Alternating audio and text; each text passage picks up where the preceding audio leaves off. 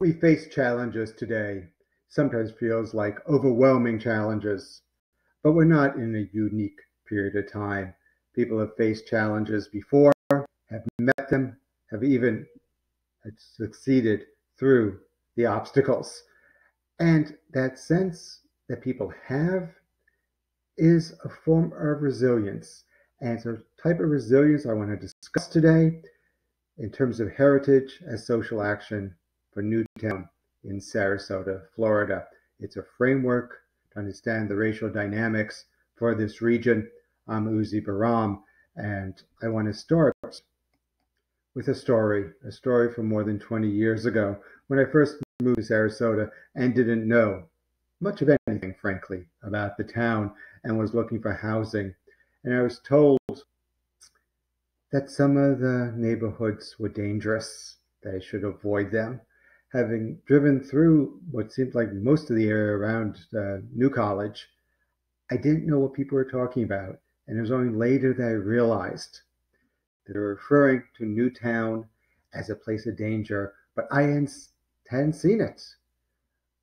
Their assumptions were legacies of racism, and they were reproducing racist assumptions. It just was not falling onto my ears in the way they wanted to, and it made no sense to me because racism doesn't make sense. The place that they're referring to is Newtown. In 2009, the Sarasota City Commission defined the geography of Newtown by several roads, kind of boxed it in there as a place. But there's another definition for Newtown to that basic question, and it's sometimes referred to as the heritage for Black Sarasota, the communities where there are African Americans in Sarasota. And part of understanding Newtown is understanding that the African American community came here starting in the late 19th century, expanded over the 20th century, and the communities moved northward. And so much of what we have going on is both temporal and spatial. And overarching it is racism. There's lots of ways of talking about racism. Sometimes it's thought of in terms of ethnocentrism or bigotry or xenophobia, basically bad things done by people who are bad. I want to have a different definition, one that comes out of a critical anthropology. Racism is a worldview and a practice that produces social relations in which some people systematically have less access to resources, power, security, and well-being, while others have much more, created over time through government policies, through laws and statutes, and reproduced over generations of social practices. These systematic inequalities produce patterns of inequalities. Those patterns are spatial, political, economic. The major characteristic of American racism is the assumption that physical characteristics reflect unchangeable inequalities, that I can look and see someone, whether it's in a photo or in person, whether it's old or recent, and know something about them, and of course, something negative about them. And that's when we talk about people being shot for the color of their skin. That's racism, something you can tell something just by the way they look. That's at the heart of American racism, a worldview reproduced over generations. We want to break through that racism, and we start by understanding history. And we can't understand the history of Sarasota just through Sarasota, and so we start with an acknowledgement, an indigenous acknowledgement that we are uninvited guests on the traditional lands of the Seminole Miccosukee people. We have an obligation and responsibility to respect, honor, and engage the heritage of the indigenous. Once we start with that honor and recognize the long history of peoples on this land, the appropriation of their land, and how that appropriation created more legacies, the more likely we're able to fight against racism. I approach that issue of time and space as an archaeologist. I don't do it just through excavations, not just through digging. It's by understanding the materiality of people's lives, the spatiality and the temporal components of our way of life. And there's a slogan which I've liked, that archaeologists have the unlikely job of saving lives of those who have passed.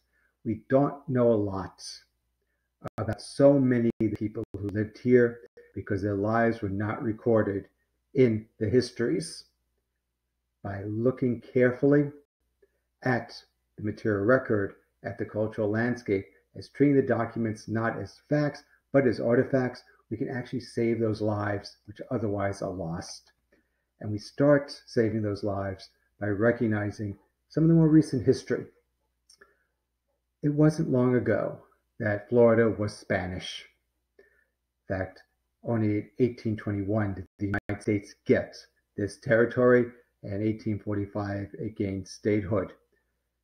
During that Spanish period, Florida was part of the Underground Railroad, a place for freedom-seeking people, otherwise known as Maroons, who created large-scale maroonages at Fort Mosay in the early 17th and 18th century, at Prospect Bluff in the Panhandle in the early 19th century, a series of battles between the Maroons and the U.S. military in Spanish Florida led the people to go southward, first to Swanee, then to Angola on the Manatee River, a community of Maroons, of free blacks, and people who had self-emancipated from enslavement, from the Manatee River down to Sarasota Bay. Hundreds of people living in freedom on this land until 1821, when the community was destroyed.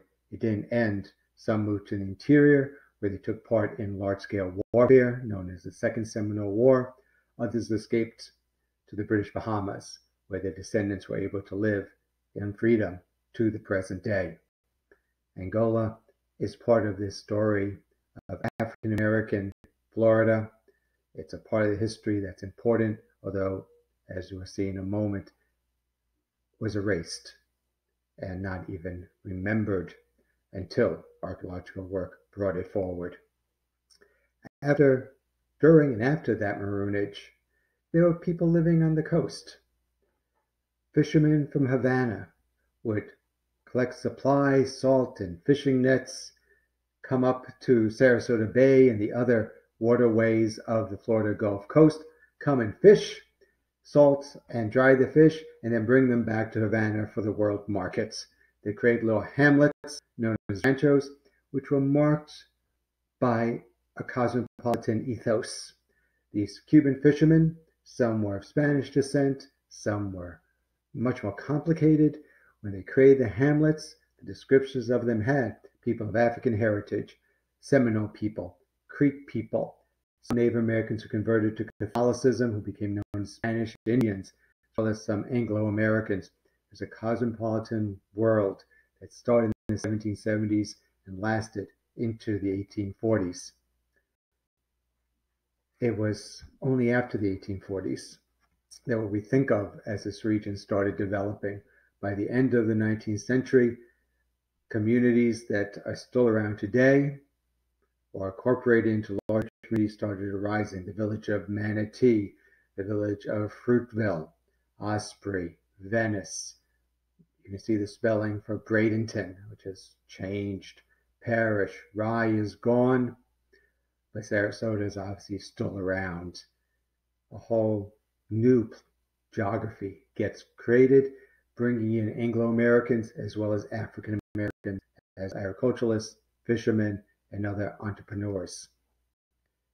And it's during that time, after the end of Reconstruction, that segregation develops. It was laws that created divides among people. This is just a small sampling of what the powerful created. The Florida Constitution in 1885 outlawed people marrying, even having courtship. And you don't outlaw things that people aren't doing. You outlaw things that people are doing. Schools were created that should be conducted separately. The railroad, the major transportation channel, ended up being divided up. And then the store waiting rooms, the depots, were divided up.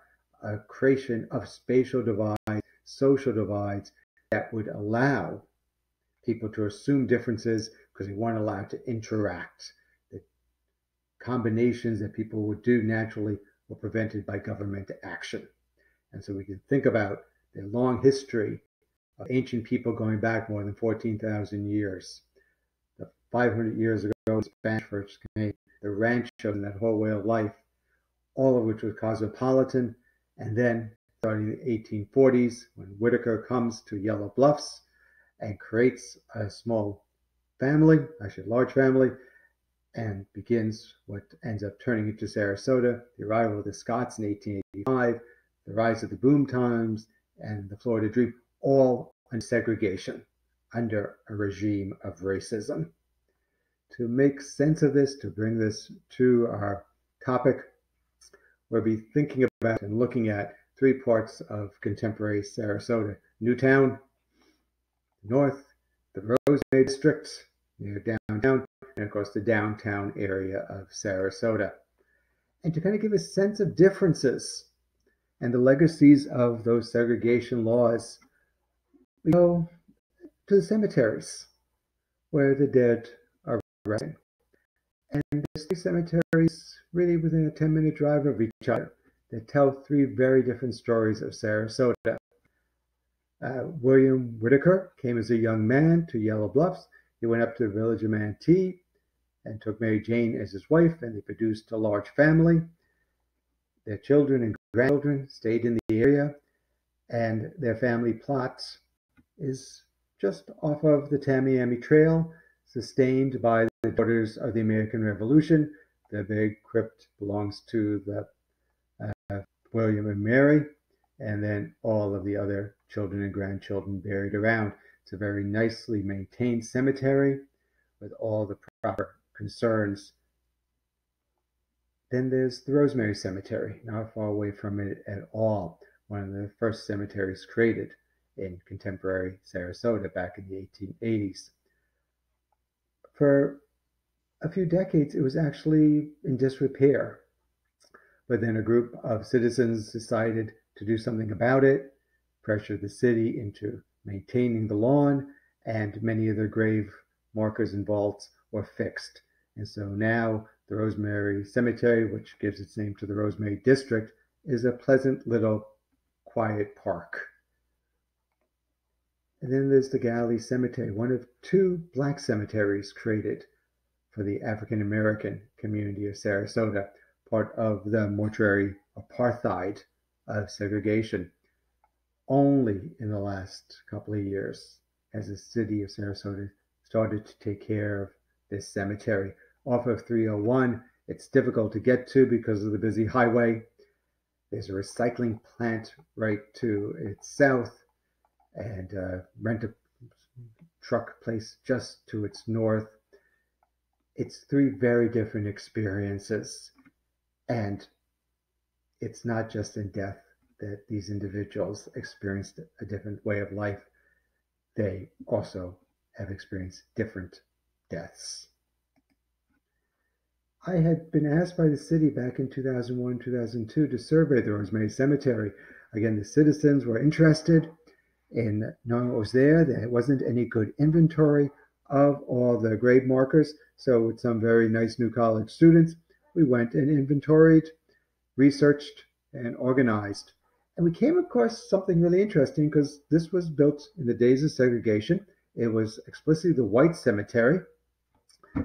And as we were looking up the various people, we came across right at the entrance to the cemetery, not hidden at all, the Reverend L. Carlson.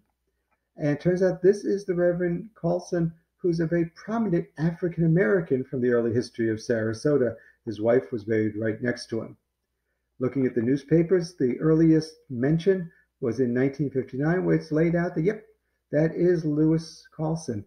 And this is actually a mystery, because there shouldn't be African Americans buried in a white cemetery, yet it's not hidden.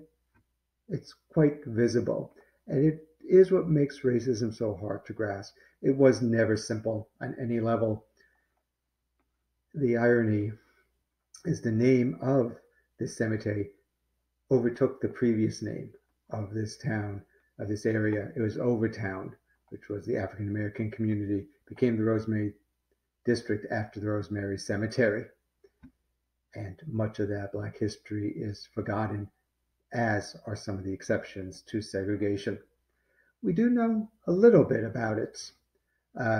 During the Depression, the Great Depression, the federal government paid people to record, document places all around the country. And the WPA Guide for Florida includes an account of Sarasota, describing just east of the railroad, shops and churches and recreational centers and rows of shacks. Most of the people pursuing agricultural pursuits, noting it's almost a third of Sarasota was African American. Others worked for the circus, the Ringling Circus, of course, and then would do other odd jobs. It actually gives a sense of a vibrant community in what we refer to, that was referred to as Overtown. Overtown got crowded. And one of the people involved with the Ringling Circus, Charles Thompson, decided that the people of Overtown deserved better housing. And so he created something called Newtown Estates in April of 1914. And this is where we get the term Newtown, from this housing development with 96 lots. This was a time period when Sarasota was expanding from agriculture to tourism, encouraging people to come from the north via the railroads, via those segregated railroads, for golfing, swimming, boating, fishing, shooting, baseball, tennis in sunny Sarasota. As people were taking up that offer of visiting, the city of Sarasota realized, the city elders, that much of the history was being lost and would be forgotten. And so in 1977, the city of Sarasota wanted to go beyond the few sites that were listed on the Florida Master Site File and had a survey of buildings constructed prior to 1930, getting a sense of what was there in terms of both buildings, but also archaeological sites. But as, this is the quote, the city explicitly excluded North Sarasota, North Sastakee, and Newtown. Just a sign. And this is where we find the racism, that some places were just not seen as significant, and Newtown prominently being so, even though it was an old part of town. That sort of work led to a tremendous imbalance until about 5 years ago. Most of the books on Sarasota really should say the history of white Sarasota, because that's all that was discussed, except for a mention maybe of one or two African Americans. The only counterweight in the 20th century was a book by Your World of Mine, which was a partial history of African American Sarasota. That imbalance is not just a scholarly concern. It ended up playing out in popular discourse. A terrible event happened in April of 2011. 2 British tourists got killed.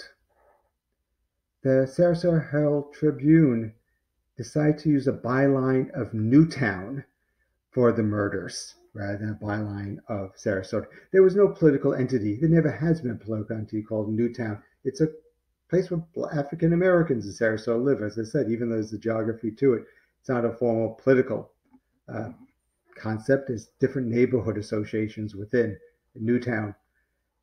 And this was awful, but it came about both the newspaper wanting to protect tourism, not wanting to scare off tourists from coming in, but also the negative perceptions of the neighborhood as a place of danger. A couple of years later, the newspaper tried to redeem itself. Always liked stories of redemption, and using the 1914 creation of Newtown Estates as a benchmark, they created a webpage, Newtown 100, A Legacy of Struggle and Triumph, back in 2014. And I mentioned Lewis Carlson. There's a little bio on him and his wife that laid out some of the people and some of the events for Newtown for Black Sarasota. They tried to have some events as well. And if you look closely at these events, you'll see that one is Newtown Landscapes, which was done at the Cook Library. My work at the Galley Cemetery, I was also involved in trying to get people to tell their stories. Not much energy for the centennial of Newtown, but it actually piqued people's interests. Those exhibits, the work on the cemetery, the oral histories, but there was a problem because of the inequalities, because of lack of documentation, because of poverty, as well as some development choices. There wasn't enough material for the formal requirements of a historic district. But luckily, there were staff at the city of Sarasota who were innovative thinkers, and they took a notion of a conservation district and used it to create a historic conservation district that would allow Newtown to be organized for its history. On one level, the history was frightening. Right? It's a history of segregation, of divisions, of oppression. But there's another story there as well of courage, determination, and achievements, and that became the focal point.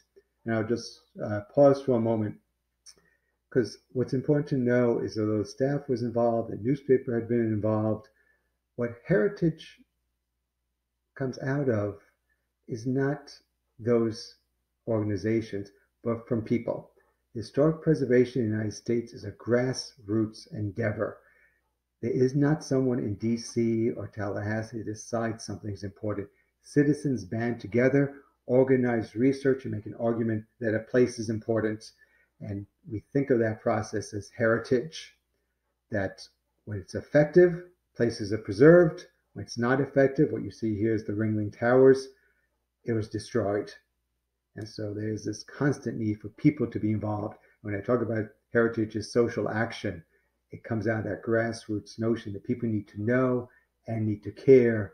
And for Newtown, it wasn't the legacies of segregation, it was the legacies of courage, determinations, and achievements. And it allowed a flourishing of nostalgia of how things were, which can be frankly understood as ironic, right? Because it was not an easy time. But that isn't how people saw it. I'll just give you a little background because I think nostalgia is another one of these words that deserves definition. It was coined in the 17th century. It seemed Swiss soldiers were unhappy when they were off fighting in war.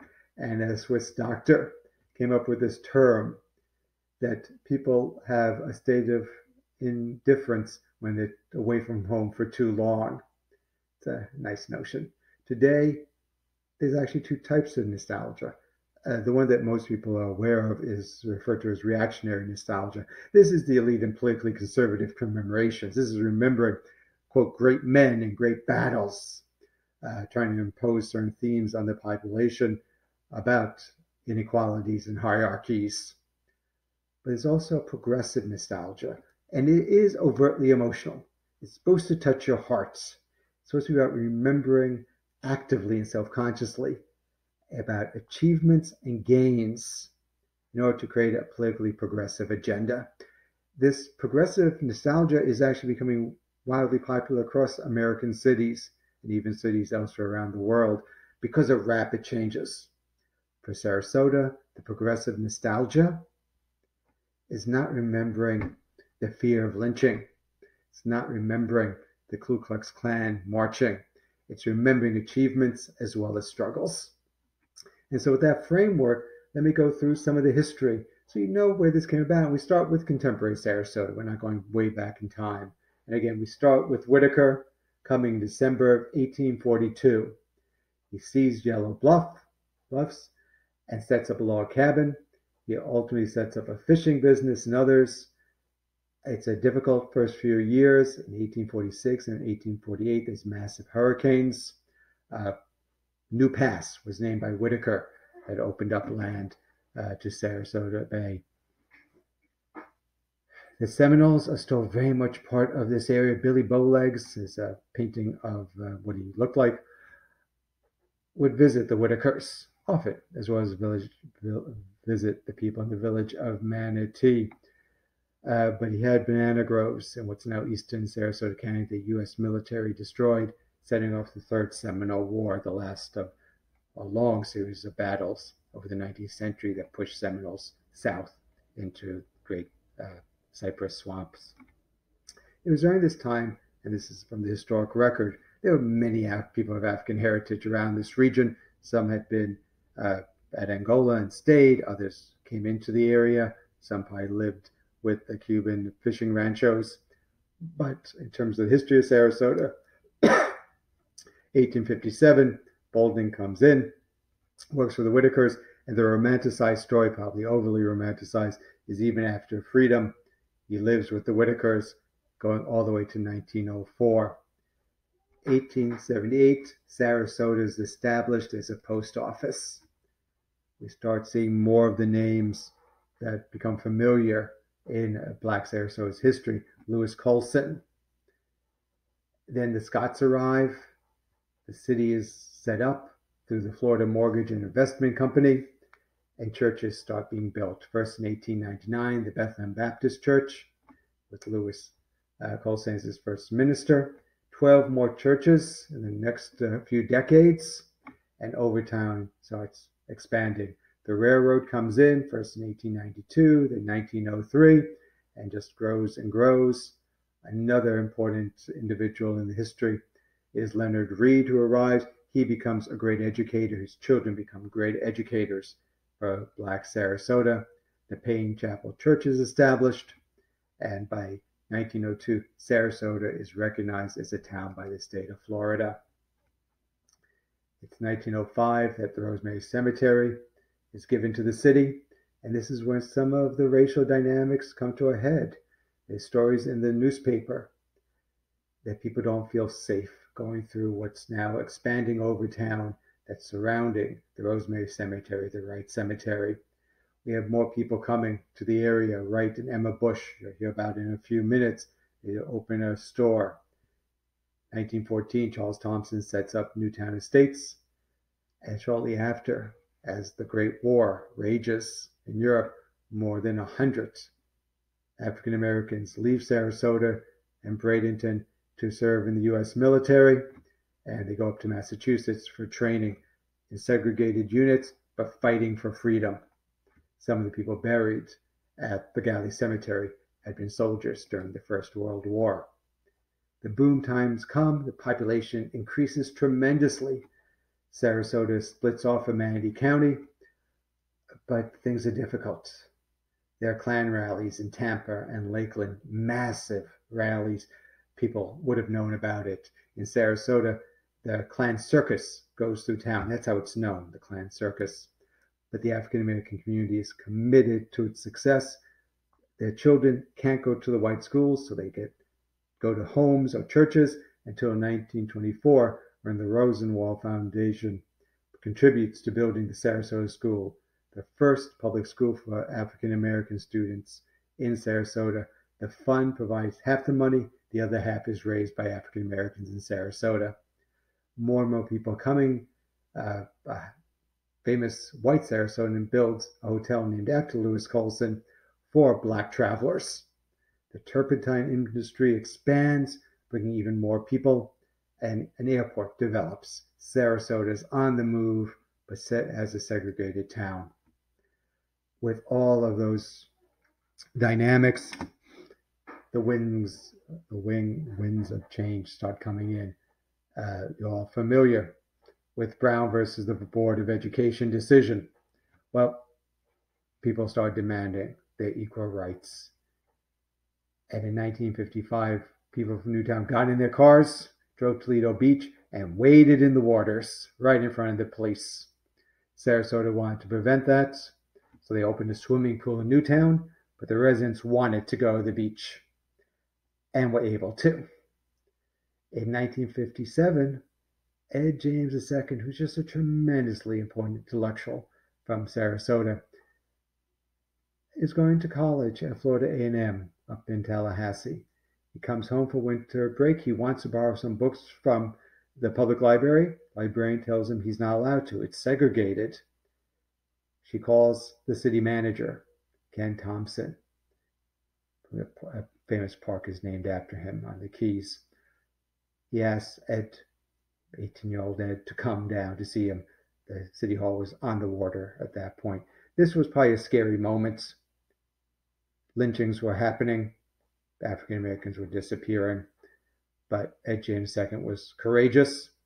He met with the city manager. He explained that he wanted to do his schoolwork. Ken Thompson said he could. The library was desegregated. The beaches are desegregated, the libraries, but then comes the schools. They're still segregated in 1961, 7 years after the Brown decision. But it doesn't play out in a way that works for the community. Sarasota decides to close the Booker High School. Booker High School named after Emma Booker, one famous educator in the area. Right, what had been the Sarasota School becomes the Booker School, and then the Booker Schools, elementary, junior high, and high school. And the students are told to go to Sarasota High School, Riverview, further to the south, and they don't want to. They don't want to leave their neighborhoods. They don't want to go into what is hostile campuses. And so they go on strike. And they don't go on strike against learning. They go on strike against the plan. And new college students and high school students teaching what's known as freedom schools until Booker is reopened and is open to this day. This agitation leads to demands for representation. Fred Atkins is one of many who part of a lawsuit to change the elections for city commission from at-large to districts.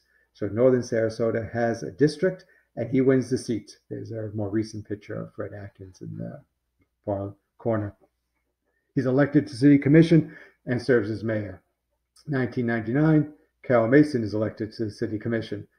2011, Willie Shaw is elected. He's still serving and has served as mayor of the city of Sarasota. But we don't want to think that it's all okay, because it isn't okay. There's a story, and a columnist for the Sarasota Herald Tribune put it forward as the mystery behind Sarasota's first Black physician. The hospital is also segregated. And a doctor, an African-American doctor, came to Sarasota to heal the sick in Newtown. He was highly respected. He even received privileges at Sarasota Memorial Hospital, the first one to do so. He and his wife belonged to a church. They had social activities. And then one day they're found dead in their home in Whitfield Estates, a neighborhood just north of New College. The newspapers claimed it was a murder-suicide. No one believes that. It may well have been a lynching that had occurred in 1965 against a person who heals. There's so many of these stories, some known, some at the point of legend, some people are just not sure about. And then the area that had been Overtown, now the Rosemary District, had agitation. But you see here the shotgun, those shacks? Shotgun houses. This is a very distinctive African-American style of home. It's called shotgun because you open the front door and the back door, you can shoot a shotgun bullet right through it. They were torn down. They're gone. Housing goes up. There's a sign, tremendously important sign, on Central Avenue for the first Black community. As there was construction, the developer removed the sign. Myself and others were concerned. A replica was put up, and demand was to put it back up, to not forget that what's now the Rosemary District was the first Black community. That was a fear for Newtown as well.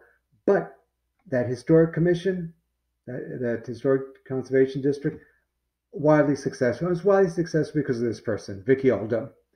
She just had the right touch, the right connections, and was able to produce a report, but really a heritage movement that has enlivened the history, that's answered so many questions, and has generated so much interest in Sarasota.